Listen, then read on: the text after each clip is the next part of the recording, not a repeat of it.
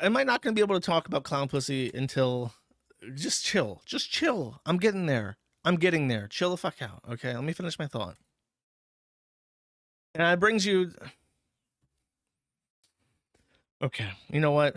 I'm not going to be able to finish my thought, so we're just going to skip from clown pussy to Coach Redpill. Coach Redpill is dead, apparently. Where is he? This better be true, because I haven't looked at this yet. Tucker Carlson has announced that Coach Redpill is dead. Let me see this. I'll read it.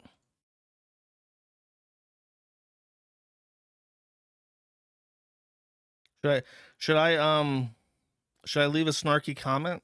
Should I say something like, "How did women accomplish this?" Or no. We're being solemn, bros. Tucker Carlson says Gonzalo Lira Sr. says his son has died at age 55 in a Ukrainian prison where he was being held for the crime of criticizing the Zelensky and Biden governments.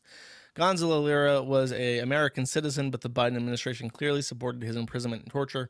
Several weeks ago, we spoke with his father, who predicted his son would be killed. So I don't know. That's just Coach's dad saying that. I don't know if I actually believe that. Coach is far too powerful and Kino to be killed by mere torture and imprisonment, chat. Don't give up hope. He may still be alive. He may be out there. If you go to Kharkiv and you say women are dogs, you might hear in the distance, yeah, but only on a quiet night, with the gentle thundering of artillery munitions in the distance, and a full moon. Women are dogs. Yeah. That's okay. Here, let's do a poll since everyone seems to be anti-women. Let's do a little pollerino here. Let's do a little pollerino. Should I ask, are women dogs? No, I'll do poll. Is Coach being dead a good thing? Vote 1 for yes. Vote 2 for no, and we'll see. The votes. Don't vote if you're based. That's the rules every time. I'm waiting now for the results. The poll is ready. There's a delay. First person to figure out how to vote has come in. Okay, finally people have figured out how to vote. Let's see. I'll wait a little bit. We'll get up to about 100, but at 50 votes, 2/3 of the majority say yes. It's a good thing that Coach is dead. Actually, let me feature this.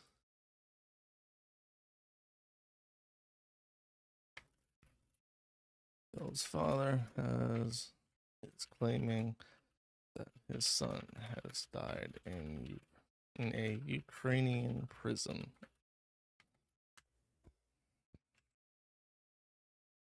Cool. Okay, 110 participants in my poll. 58% say yeah, and 41% or 42% say no. Not a good thing.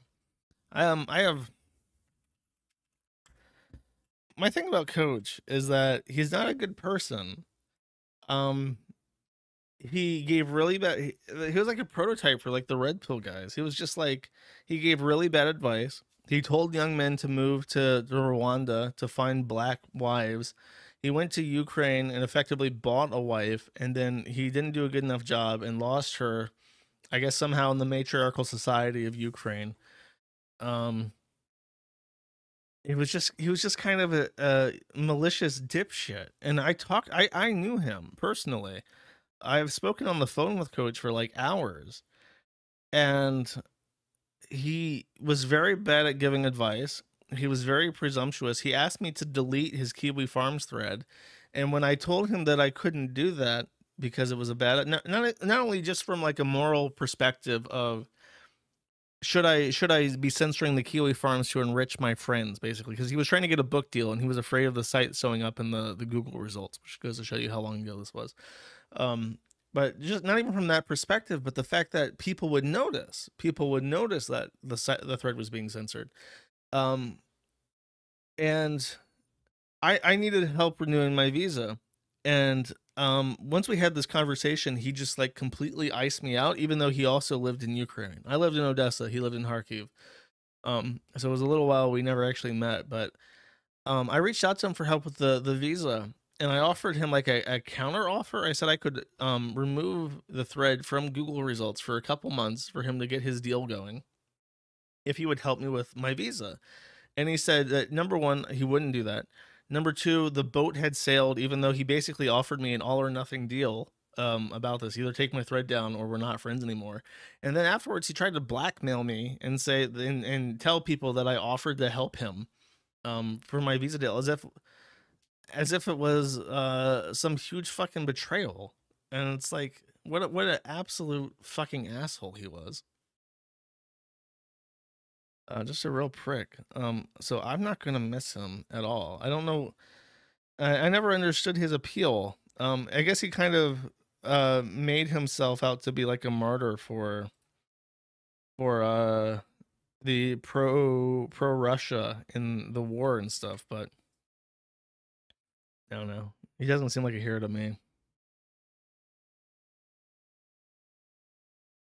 I didn't look. All I said is that because he was trying to work on a book deal, I said I can remove it from results if that's what you're concerned about. Which I don't feel is that bad of an offer because the site stays up, and right now we're completely de-indexed from Google, so it didn't make a fucking difference in either way. So the eDaddy, it's a crisis of fatherlessness where people like Coach Redpill can somehow seem like they have insight into anything to give. Like that was his thing. It was like he sold in his insight into the world and into women and men and the dynamics of a relationship.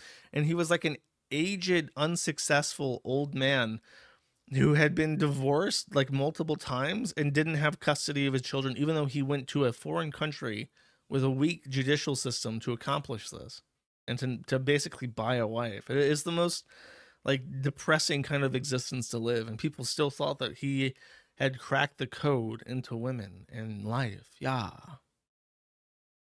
Crazy. Then he live tweeted to the world that he was going to escape into Hungary through Ukraine. If you don't know, the Carpathian border between Hungary and Ukraine is like in the mountains. So there's like two roads that cross into the EU from Ukraine into Hungary. It's a very, very small border. So what a horrific, retarded idea to announce before you left that you're in line at the on an account you know is being watched by the FSB or whatever. I forget what they call their FBI in Ukraine, but just zero IQ. SBU, sorry. Yeah, terrible. Thank you for watching this clip by Colonel J. This is the King of Bold here. Remember to like and subscribe. Juice!